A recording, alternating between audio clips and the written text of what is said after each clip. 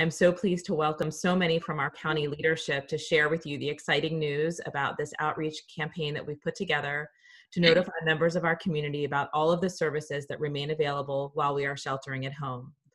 I'd like to introduce who you're seeing on the Zoom screen to include our county executive, Mark Elrich, our state's attorney, John McCarthy, our sheriff, Darren Popkin, our chief of police, Marcus Jones, Dr. Raymond Crowell, the director of Health and Human Services, Lisa Merkin, the administrator for Child Welfare Services, Naja Cabello, the manager for the trauma services at the Abused Persons Program and the Victim Assistance and Sexual Assault Program, Tom Mannion, the director of the Family Justice Center, Mario Warsussen, the administrator for the Adult Protective Services, and Zola Shaw, survivor speaker, Nicole Drew, the president of the Commission for Women. Thank you so much to everyone for joining us today. I'd like to turn it over to our county executive, Mark Elrich, to make some remarks. Thank you. I'm sorry, and I didn't introduce Captain Amy Dom. My apologies. The captain, the captain for the Special Victims Investigation Division for the Montgomery County Police Department. My apologies. I'm sorry, County Executive Elrich. Look, thank you for putting this together, Debbie, and thank you for your work and leadership on this issue. It's really vitally important, the work that you all are doing.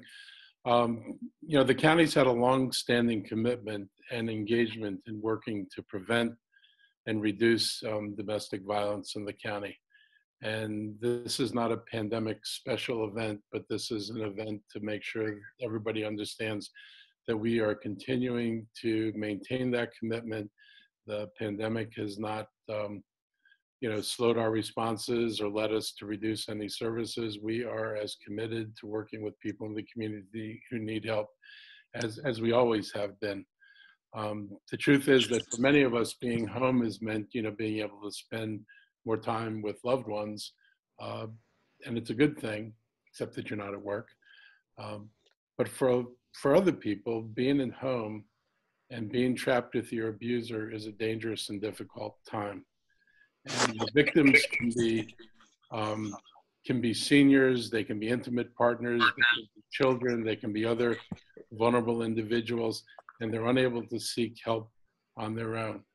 And so we want everybody not to be afraid of being home, and we want everyone to feel safe. And in this time, we know that the challenges are going to increase, and we want to make sure that people know that we still have our support systems in place.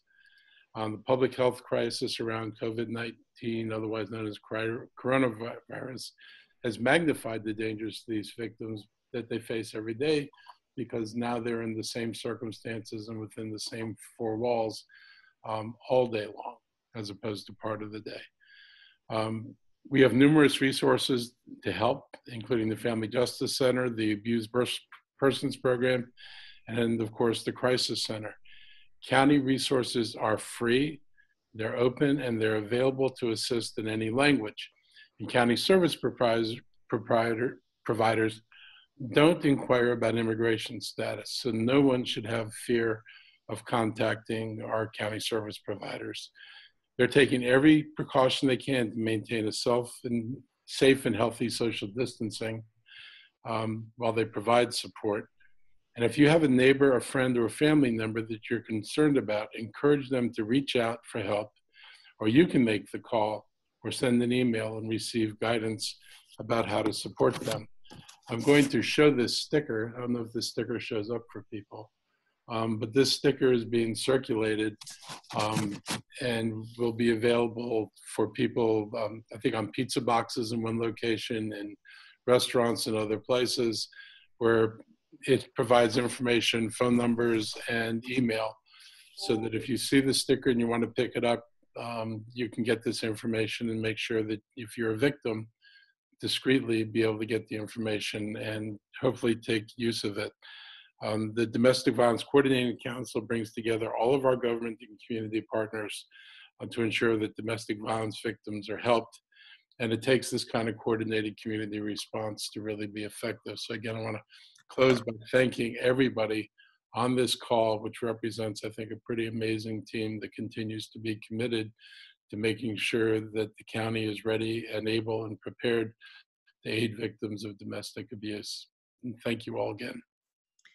Thank you so much, County Executive Elrich. I also neglected to introduce Fire and Rescue Services Chief Scott Goldstein. Thank you for joining us. Again, this is a collective and a collaborative of so many that you're seeing on the screen, as well as so many partners that have been working together to push this information, this vital information, out to our county. I'd like to next introduce Zola Shaw. She's going to share some words with you about her personal experience and how that and what that means in this time. Thank you, Zola. If you could share with us, please. Good afternoon, County Executive and County leaders. Thank you for this opportunity and platform to tell my story to my community. My name is Zola Shaw, and I'm a Montgomery County resident. Why I'm here today and able to share how I survived was in part due to our county's commitment to creating a victim-centered support system, valuable resources, county justices, and most importantly, devoted county employees who work to first build my trust and then provide the appropriate services needed. The county helped me throughout a time that countered my ex's efforts to design my world where I had no other choices but a life with him. During this public health crisis, where staying home and limiting our physical contact is the only way to keep us all safe, I recognize the additional barriers for victims of domestic and other family violence to find the mental space as well as the safe physical space to reach out for help.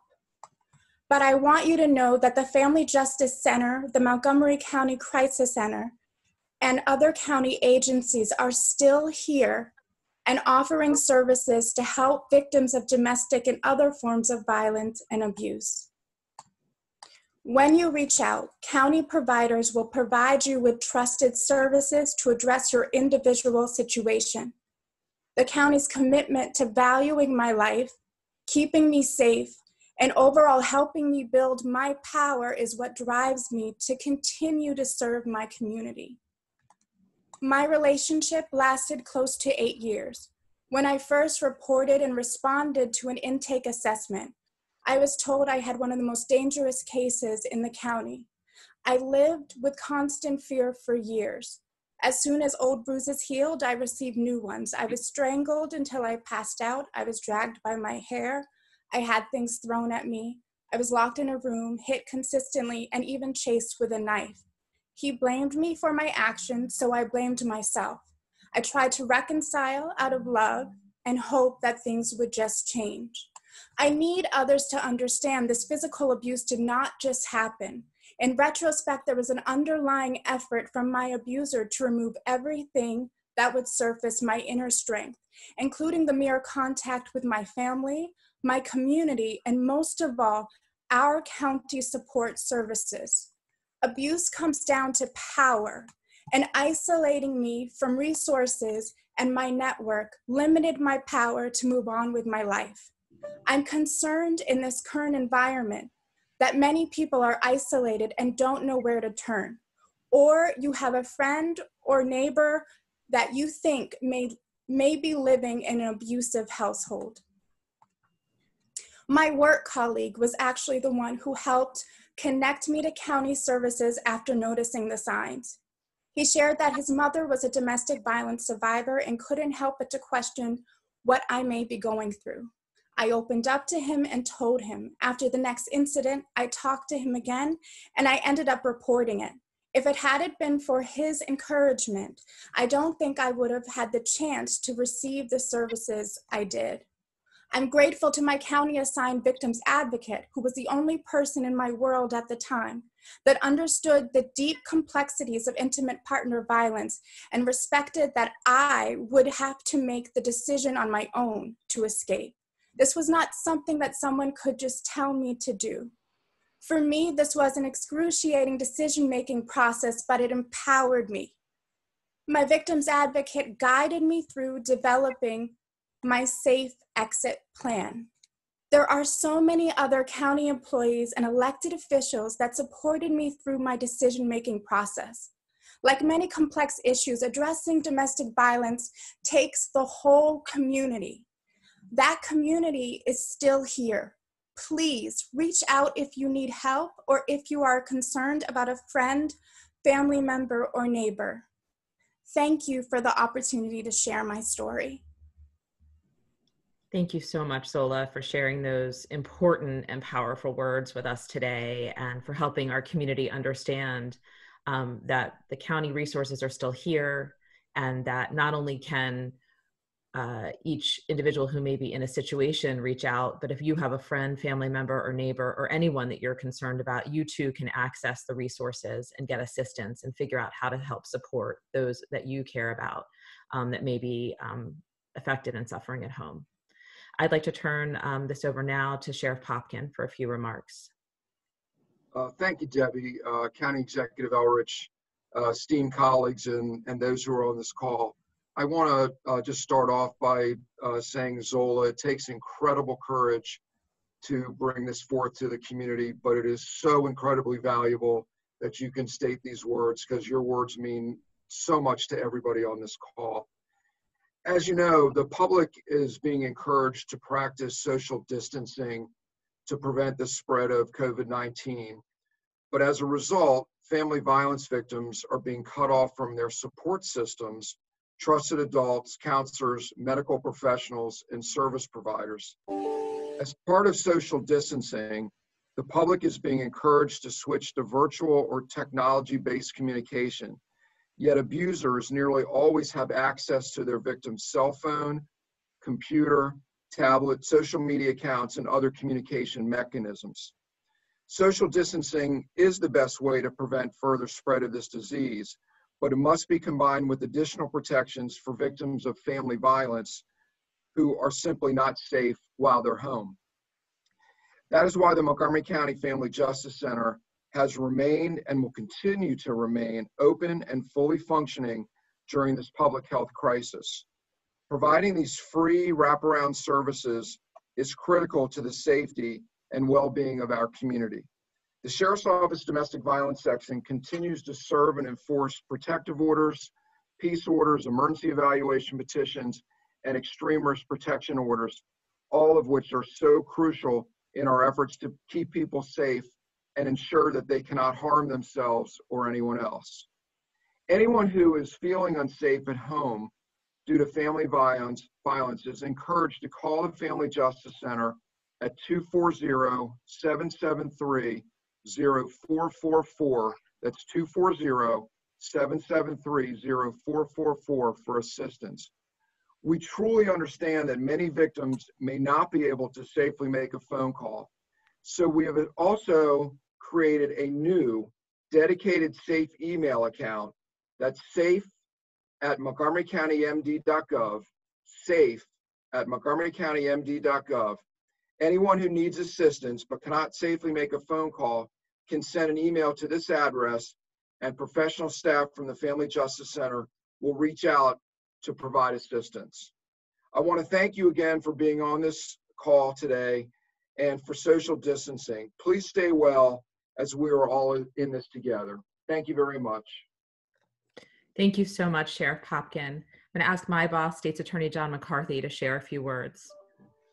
I want to thank, as everybody has before me, thank all of the partners we are doing this with here today, both public and private companies and businesses that are going to join with us to get the message out.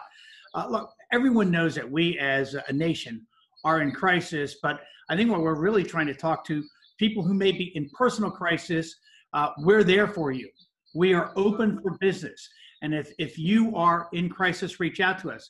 My friend, the sheriff, just gave wonderful advice about how you can safely and securely reach out to us. I see Tom Mannion is in this call, who runs the Family Justice Center. Look, we're open for business to provide services.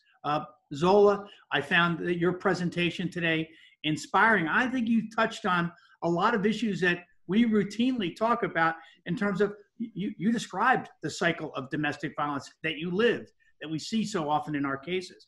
You talked about how you were forced into isolation and separated from your family and friends. One of the power trips that people so often use in these kinds of situations. Great advice to people, but what we are trying to tell people and get the message out is you are not isolated, you are not alone. We're open for business. If you're a domestic violence victim, we will help you. You can access us. If it's a child abuse case, Protective Services is there to investigate those cases. We have an enormous senior community out there. If there are cases of elder abuse, victimization of seniors in our community, we are there to protect you as well. My friend, the county executive, mentioned a minute ago something I think is vitally important. And that is fact, we do not care about immigration status when it comes to protecting the people in this community. I will tell you, if you come to the state's attorney's office as a victim of a crime, we will never inquire about your immigration status. I forbid that question. We are here to help you and give you whatever support we can possibly do to help you through the crisis that you're living through. We have lots of business people, they're going to be stuffing pizza boxes, putting signs up in liquor stores, getting the word out in every conceivable fashion about what we're trying to do here. I want to thank everybody who's participating in this call. We just want to make sure that everybody who is isolated because of the way we're now living knows we are still here to help. It's a very simple message. Be safe. Thank you so much. Thank you so much, John. I'm going to ask now Chief Jones to share some remarks. So good afternoon, and thank you, Debbie, and thank you to all the partners for sharing this a very important message. And thank you all for helping us spread the word today. It's important in this challenging time to come together as a community and help each other. And Zola, I also want to thank you for sharing your story of survival. I think it was very powerful and it's very important for other people. And you were very brave in sharing in that story. And thank you for that. Our community is weathering an unprecedented pandemic. And with that may come added stress and anxiety. This is in turn contributes to potential victimization of some of our most vulnerable populations, including our elderly and our children. In our Special Victims Investigations Division, our domestic violence unit, a group of detectives assigned to investigate the most serious cases of domestic violence, has seen a 25% increase in case assignments. And many of these cases have involved knives and guns. While these cases are rising, case assignments are falling in the child abuse and elder abuse units because many of those who may have been victimized or may be victimized during this time aren't being seen by the usual reporters, such as teachers and healthcare workers. I want to remind our community that Montgomery County Police serves all members of our community, regardless of their immigration status, as it was noted before, and so do our partner agencies. An individual will not be arrested by a Montgomery County police officer based solely on their immigration status. Guns in our homes are always a concern to us, and we never want them used in domestic violence cases. We encourage gun safety if there is one in your home. I also want to share that we offer free gun locks to Montgomery County residents at each of our district stations. And if you aren't sure in which district you reside, you can always check on our Montgomery County Police website or contact our non-emergency number. Don't suffer in silence. If you need help, or if you have a friend, neighbor, or loved one who you believe is suffering family violence in these trying times, please reach out. Our officers are ready to help, and so are our partners. We can overcome this together. And again, thank you, and please stay healthy. Thank you so much, Chief Jones. I'm going to ask Dr. Crowell, the Director of Health and Human Services, to share a few words and to talk a little bit more about some of our other concerns in addition to domestic violence. Thank you so much, Dr. Crowell. Thank you all, and thank you all for doing this. This is important and comes at a moment when everybody in Montgomery County is stressed, unusually and unduly stressed in ways that most of us have not seen in our entire lifetimes. Job loss, the stay-at-home order, our children are out of school, families are together and put together in ways for periods of time that is uncommon. it stresses the healthiest of relationships, and both in terms of children and our older family members, and for the adults that are living in relationships together. And the support systems are upended. You've heard all of that. I think we need residents to know that we're open for business, and you've heard that already. I think we're seeing abuse and problems across our systems. More than half of our adult protective service calls are currently for the self-neglect, and 26% for financial exploitation. We need our neighbors to keep an eye on your older neighbors, perhaps help them to get needed food and medicine, but also to keep an eye out for any kind of signs of abuse that you might see, and help them in this moment. Our referrals to abused persons and victims assistance and sexual assault programs, APP and VASAP, are already more in the first half of April than they were in the entire month of March. So we are seeing those numbers rise, and we know that there are folks out there who are cut off and isolated and who need some help. We have measures in place, including telephone appointments that will help us to respond in these different ways, in these different times, and in these difficult times. So I need everyone here to be a good friend, a good neighbor, a good family member, and to encourage folks to reach out for help or to reach out on their behalf. And don't be afraid of helping someone, of asking someone, do they need help, and helping them to find their way to our doors. You've heard the Family Justice Center number, 773-0444, but I will also tell you that if you don't know where else to go and you're looking for a place to start, call the Crisis Center at 240-777-4000. They can help you get to where you need to go. We can help people to get safe. If you just have a question, just call and ask. There's a lot of potential for physical and emotional abuse in this time.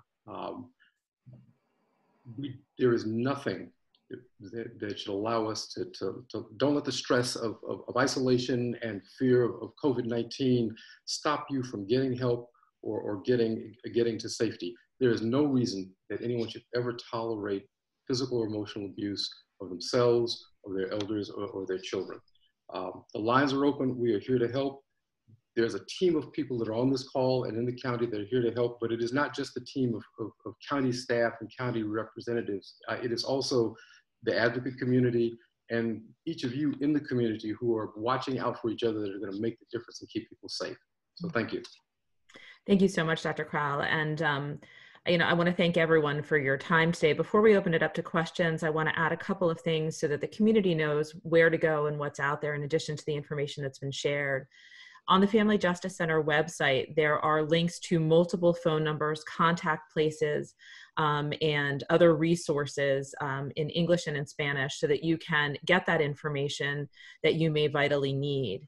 In addition, on the state's attorney website, there is information, including a fact sheet on scams in the time of COVID-19. And I think that Dr. Crowell really raised that important point as well, that many of our more vulnerable community members are vulnerable to financial exploitation and other scams that are rampant right now in the time of COVID-19. So I would mention that as well.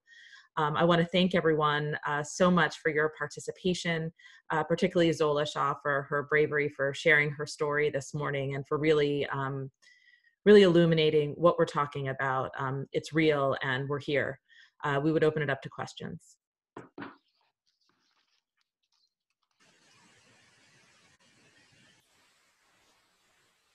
So for those of us joining us from the media, if you could let us know in the chat box that you have a question, and then Debbie will recognize you for your question and we'll unmute your microphone.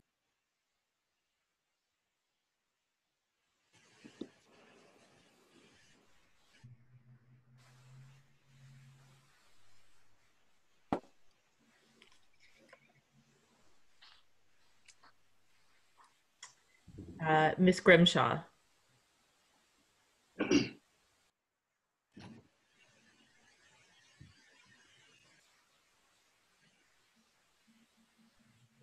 Hi, so my question is there any immediate relief for those who could be struggling right now? Is there like a number to call, maybe to put them in hotels or anything like that? So I'm going to give a brief answer, and I know that some of our partners on the phone will give additional information, but contacting the Crisis Center or the Family Justice Center, either of the numbers that are a part of this campaign, the answer is yes. The answer is yes, there is immediate relief, but I'm going to ask Tom Mannion, Director of the Family Justice Center, and then Naja Cabello, the Director of Trauma Services for the county, to share additional information. Sure, absolutely. Anyone who is experiencing an emergency situation or who's experiencing violence in their home at this time, they're encouraged to call the Family Justice Center. That number's been shared, but I'll say it again, 240-773-0444. Another number is the County Crisis Center, 240-777-4000. The Family Justice Center is open during business hours, Monday through Friday, 8:30 to 5. The Crisis Center is obviously a 24-hour phone number. So anyone who's in need of immediate relief, including shelter placement or emergency housing, we can help with all of those needs. Naja Cabello, if you'd like to add, and then if there's any additional information from Lisa Merkin or Mario Wersussen regarding child welfare or adult protective services. Yes, I want to reiterate that phone number. I think it's very important for domestic violence victims to know that if your home is unsafe, there are places that you can go, and the crisis center the therapist there can brainstorm with you all your different options, including the domestic violence shelter in Montgomery County, which is available. So please do not hesitate to call 24/7. The crisis center is open with therapists, 240-777-4000 or 240-777-HOPE. Those are the numbers to call. I also want to emphasize for rape and sexual assault victims and other victims like of domestic violence, physical assaults, that we have seen a downward trend of victims not going to the hospital for fear of getting into the emergency room. And the Shady Grove Hospital, the SAFE unit, has created a separate entrance. So please do not hesitate. If you are injured, you can still go to the hospital to get medical attention, and you do not have to go through the emergency room entrance. The SAFE, sexual assault forensic unit, will take you into their unit without having to go through the emergency room. I think it's very important for people to still get their physical exams at this point in time. We also have seen an uptick of referrals of parents calling in with violence at home from their adult children, either adult children who have substance use disorders, mental health disorders, but just violent at home. So we want to help those parents as well. Please call the Crisis Center. We are still assigning clients every day to therapists. We can follow up with you on the phone, and we are here to help. If your home is unsafe, even though there is a stay-at-home order, if your home is unsafe, there are options for you. Thank you so much, Naja. And I'd like to just mention as well, the county has created an email address, safe@montgomerycountymd.gov, that will be monitored during business hours and then obviously checked again first thing the next morning, recognizing that you may not be able to make a phone call. And you can get assistance through that number, through that email address. And also on the Family Justice website, Center website, there's additional information about other national text lines and other things that can connect you with services if it's an urgent need and you're unable to use the phone. Wanted to mention those things as well. Was there anything additional from the Child Welfare or Adult Protective Services perspective that should be noted? I'm glad to say from Adult Protective Services that we certainly are open. We service adults 18 through their senior years, and we would certainly welcome a call if there was an abusive or neglectful situation. And we have professional social workers that would create a safety plan working with that victim or client. exploring different options in the community, alternate housing perhaps, or maybe supports in that home to assist that individual. And we certainly do applaud Zola for her sharing and her courage. And we do encourage all of us to look out for our neighbors and friends, and to know that you can call Adult Protective Services at 240-777-3000, or if an email is easier, ads at montgomerycountymd.gov would also suffice. Thank you. And again, all of these numbers and email addresses are available on the Family Justice Center website. Lisa Merkin, is there anything you want to add from the child welfare perspective? And then I see that we have a few more questions. We'll be going to those in momentarily. Yes, thank you. What I will also say is similar to what Mario just mentioned, is the Child Welfare Services is open 24 hours, 7 days a week. The same phone numbers that have just been stated, the 240-777-4417 number is our hotline number. You can also contact the Crisis Center. We have social workers taking calls and actually going in the community as well. So please don't hesitate to call. Thank you. Dan from Bethesda Beat has a question. Hi, this question is for Chief Jones. Chief, you had mentioned a 25% increase in the caseload. What time period does that cover specifically? And are all of those domestic violence calls, because I know you had mentioned child abuse calls, elder abuse calls had gone down. So generally this has been we've looked at these numbers since the beginning of the crisis. So if we go back as far as, I believe, March 5th, we've kind of looked at the numbers of just paying attention to the domestic violence cases that we've had. The domestic violence cases do not include the child abuse and the elder abuse. Those are separate units that actually do those investigations. But we have seen the decrease in those particular cases. And I think, and I would note, in addition to that, I think one of the concerns is that while we know statistically that these abuse events are occurring, and there's all sorts of national news and expert and research out there on these topics, the concern is if people are isolated at home, they don't know how or where, or unable to access resources, which is why it's so important for all of us as community members to help our neighbors and our friends and our family members, even if they're in a situation where they may not be able to reach out themselves. You can get guidance on how to be helpful to them. We have a question from Chris Jordan in News 4. Yes, thank you very much. Zola, you have to know that for those of us in the media who try to get stories out, to have somebody speak from the heart as you did, that makes us able to get the attention of a wider audience. So I know it's difficult, and I thank you for that. I want to make sure, we have heard a number of phone numbers now, and I have the ability in about 15 seconds to put a phone number and an email address, so I want to make sure I have the right one. I think I originally heard 240-773-0444, and I believe that's the Family Violence Center. Is that correct? Family Justice Center, that's correct. Family Violence Center. And then Family Justice Center. I'm sorry, Family Justice Center? Yes. Is that the number that is going to be on the material, the flyers that are handed out with the pizza boxes and in the grocery bags?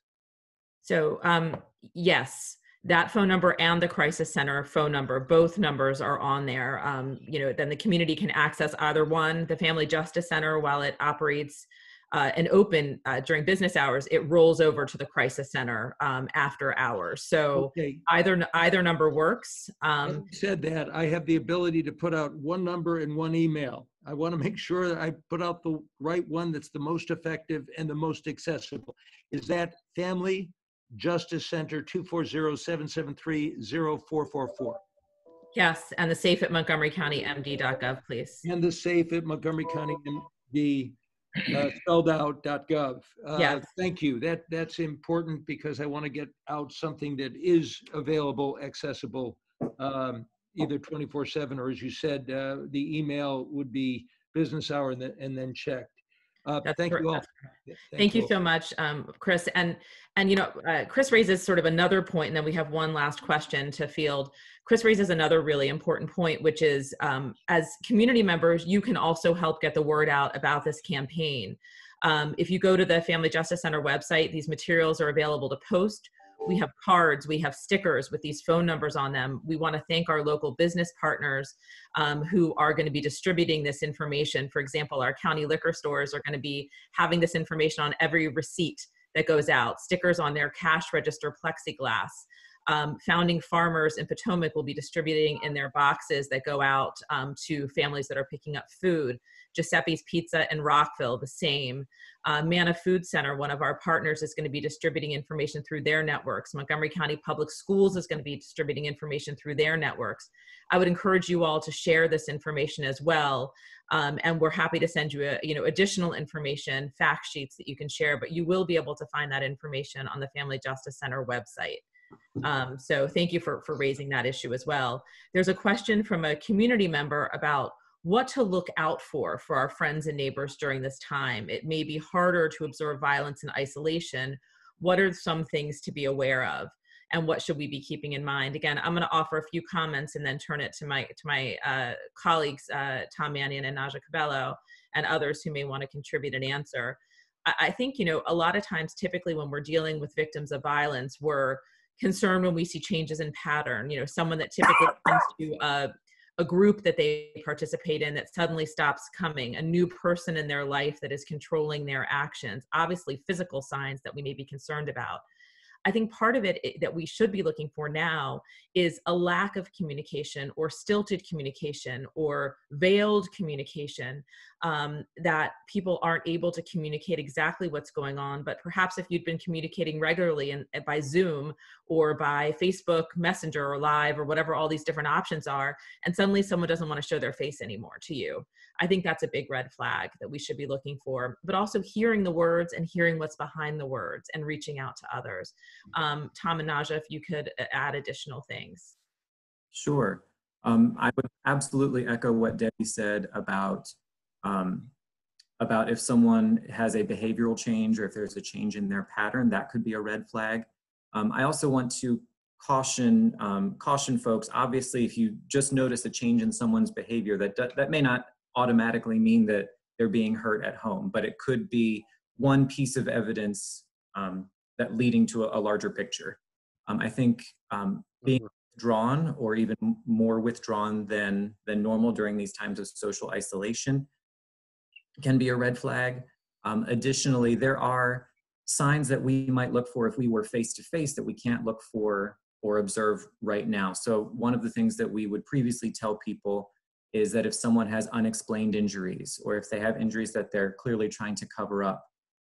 So the way that we would, convert that to current times where we're going to be socially isolating is if you're able to get someone on a video chat, you may be able to observe injuries or see that they may be trying to cover something up, or if they don't wish to engage in these types of activities when they used to much more frequently.